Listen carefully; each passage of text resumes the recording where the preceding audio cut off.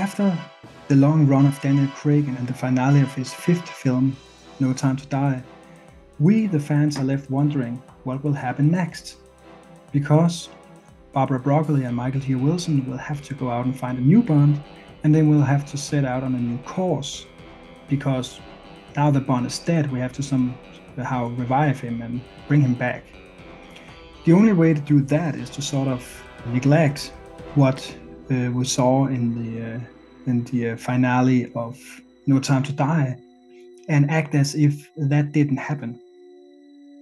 I doubt Michael and Barbara will try to make another reboot where we have to see Bond earn his 007 license once again, because that was Casino Royale. I mean, we cannot do that. That was his first mission. We cannot do that over again. So now what? Well, I think the most obvious thing to do is to sort of acknowledge the events of the Fleming novels and sort of say, well, these things have happened. And there are some things that have happened over the course of the novels. Most of it we've seen in the movies as well, in some form or another. And this has happened.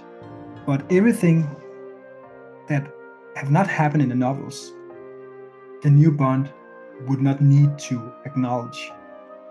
Obviously, it would be hard to acknowledge Bond's daughter and Bond's death and so forth, because we sort of have to bring him back again. So the most obvious thing, in my opinion, is to say, okay, we've had the events of the Fleming novels, starting with Casino Royale, ending with The Man with the Golden Gun and the short story collection, The Property of a Lady, The Living Daylights and Octopussy. What happened next? What happened after this? There are some key events in the novels that I think should be acknowledged in the next Bond film.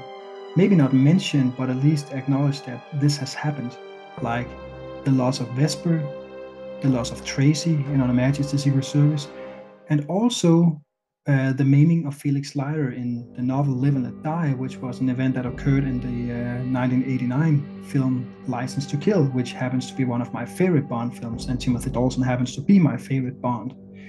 I think these things should be acknowledged, and if Felix Leiter shows up in the next Bond film, I think he should, not have his arm and his leg intact. I think he ought to be disabled from his encounter with the Great White Shark in License to Kill. I don't want to see Blofeld back. I don't think he worked well in neither Spectre nor No Time to Die, and we only saw his cat briefly, and it didn't even fit in at this torture table machine thing Bond was strapped to in Spectre. So I don't want to go there again. I think the series should move on. I would like to see some more standalone films, and they don't need to be 3 hours long. That's not the same as saying we should go back to a slightly more one-dimensional Bond, like what we saw with Sean Connery and Roger Moore in some way. I like to see, the flawed Bond, the human Bond, the emotional Bond, who makes mistakes. And that was something I really enjoyed with both Timothy Dalton and Daniel Craig. I also think Pierce Brosnan had some of that too. I think he tried to keep Bond emotional from time to time, and balanced it well. He gave us a classic Bond with some of the virtues that we have learned to love from Connery and Moore, but he also gave us something else. Maybe the fans don't like the script for Brosnan's last outing all that much, but I think we have to acknowledge that it was a pretty huge step for the script writers back then to show Bond with a full beard, coming out of a North Korean prison, being exchanged at that bridge. That was a wild thing to do at that time, before Casino Royale came out. And if that had not been successful, I think Casino Royale would have looked a little different.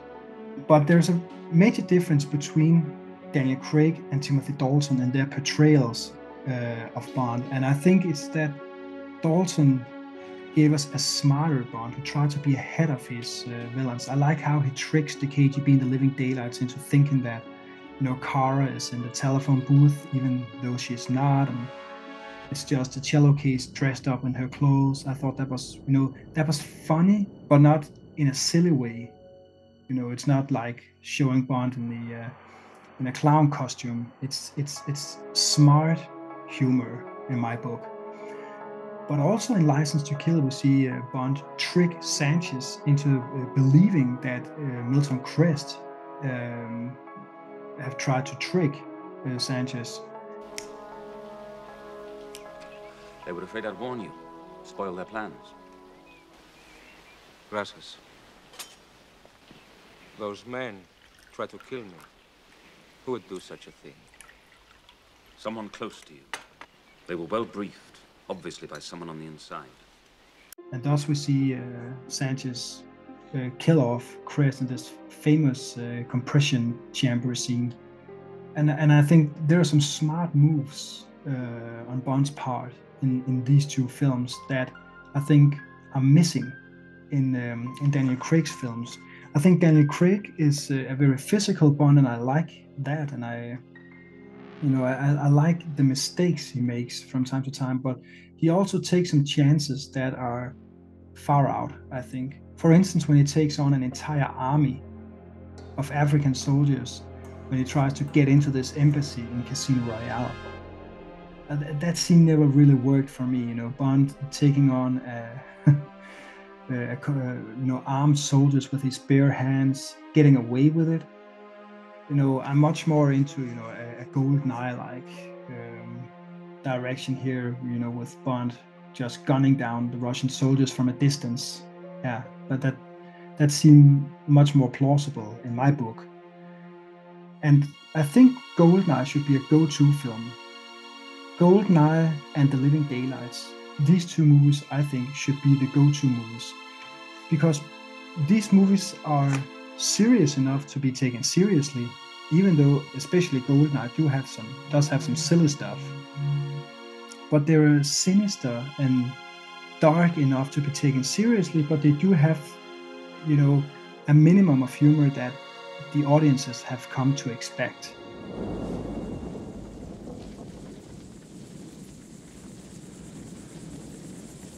She always did enjoy a good squeeze. So something in between those two and the darkness of and the unpredictability of Casino Royale.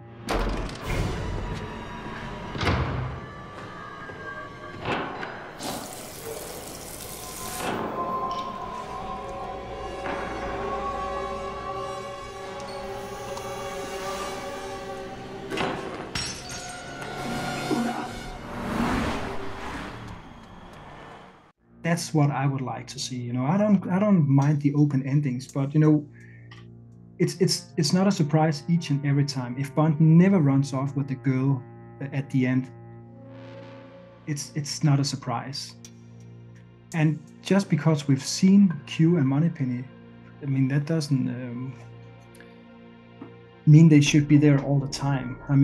Casino Royale and Quantum of Solace pretty much showed that they need not be forced into the story. We don't need Q to see Q each and every time. And we don't need to see Moneypenny either each and every time. I think we've gotten a very good M with Ralph Fiennes. I enjoy Judi Dench, but I also enjoy Ralph Fiennes, and I guess he's going to continue being M in the next Bond film, no matter who they cast as Bond. But as I said, I would like to see movies more of akin to GoldenEye and The Living Daylights, where the action matters. The action is intense. I want to see Bond sweat. I want to see Bond, jeopardize his life. I want to see him get wounded, get shot, even get tortured. We gotta acknowledge Daniel Craig wasn't the first Bond to show this. Pierce Brosnan was back in The World Is Not Enough. But I want to see Bond get hurt, and there has to be something at stake for him. I don't want to see Bond go back to, being on top of his game, even when he's being shot at. I mean, he has to show fear, he has to show anger, he has to show emotion, but I think the struggle for Bond should be within. I don't think he should struggle with, losing friends and girlfriends. And I think we've seen that. Bond losing Vesper, Bond losing Am, Bond losing Rene Mathis, Bond losing Felix, eventually losing himself. I mean, to some extent, at some point it becomes tiring because now we've seen it. So move on. I hope to see some more complicated plots. That was something I particularly loved about movies such as For Your Eyes Only, The Living Daylights, The World Isn't Enough, and also Quantum of Solace. I know it's almost blasphemy to say anything good about the plot for Quantum of Solace, but I quite enjoyed it. I get why some people dislike the editing of Quantum of Solace, but the plot overall was, quite smart. I really think Robert Wade and Neil Purvis nailed it when they put Bond into this rather realistic situation where this private firm is trying to destabilize a South American country to gain access to its water supplies. Because that's quite realistic, actually. And the fact that this could actually happen, I think that's pretty scary. And that is what makes Quantum of Solace a good movie to me. The difference is my country's not some fly speck in the middle of the Caribbean. But we've already begun destabilizing the government. We'll supply the private security. We'll pay off the right officials. And we have 26 countries ready to officially recognize your new Bolivian government. You want your country back. My organization can give it to you within the week. You've been busy. And in return, you want what? A desert. Merci, Elise. This part. This land is worthless. Oh. So you're getting a great deal? You won't find oil there. Everyone has tried. Maybe. Maybe not. But we own whatever we find. Much more interesting, actually, than the next 3 Craig outings. I must say, maybe I'm in the minority here, but because of the plot and these plausible villains, I like Quantum of Solace better than Skyfall, and particularly Spectre and No Time to Die. So a smarter Bond, still a flawed human being, but first of all a veteran Bond, maybe fed up. That's the impression we get with Timothy Dalton, that this is a Bond who's fed up with what he's doing. But I think that makes him interesting. All the heroes I know are dead. Talia, listen to me. How can you act like this? How can you be so cold? It's what keeps me alive. No. It's what keeps you, though. Rather than having another rookie Bond like Daniel Craig was in his first 2 outings, because we've sort of seen that now, so the series has to go somewhere else, I think. And lastly, what I would like for the next film is to have some better music. I don't want to go into anything, any discussion here about the songs, the quality of the songs. I liked Billie Eilish's song. I liked Sam Smith's song. I liked Adele. I was less fond about Another Way to Die, and obviously I loved, You Know My Name. I was fond of GoldenEye, I was fond of Surrender, I was fond of The World Isn't Enough, The Living Daylights, License to Kill, A View to Kill, and so forth. I also like Diamonds Are Goldfinger. It's not the songs, it's the scores. And I think there's been a huge decline in the musical quality of the Bond films ever since David Arnold left the show. I mean, he went out on a high with a brilliant score for Quantum of Solace. That really made up for the song, the shortcomings of the song, but the soundtrack as a whole is fantastic. Skyfall, not so much. Spectre, even less so. And No Time to Die has, a few places where there's some. I mean, I like that staccato versions of the Bond theme that plays when Bond tries to get to get away from the square in the pre-title sequence. It's being used one or two times more later on in the film. I like the track "Home," when Bond sees Matilda for the first time, and the references to Her Majesty's Secret Service. I don't know why they are there, but they sound good. But the majority of the soundtrack, I think, is noisy, non-melodic, no noise with rhythm. It would be nice to see the Bond movies move away from that and back to melody. Maybe just to hear David Arnold back for the debut of the next Bond film. That would be nice. I don't doubt that the next Bond film is gonna be good, because whenever a new Bond comes along, his first film is often good. I mean, many people still see Live and Die as maybe not Roger Moore's best film, but at least one of them. I mean, up there with For Your Eyes Only and The Spy Who Loved Me. Dr. No often ranks high for Connery fans. The Living Daylights often ranks high.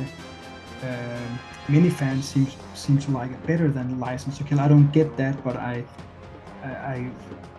in a way I get it, because it's a more classic approach, and it has everything you want from a Bond film, where License to Kill is a more it's a different. It's much more different.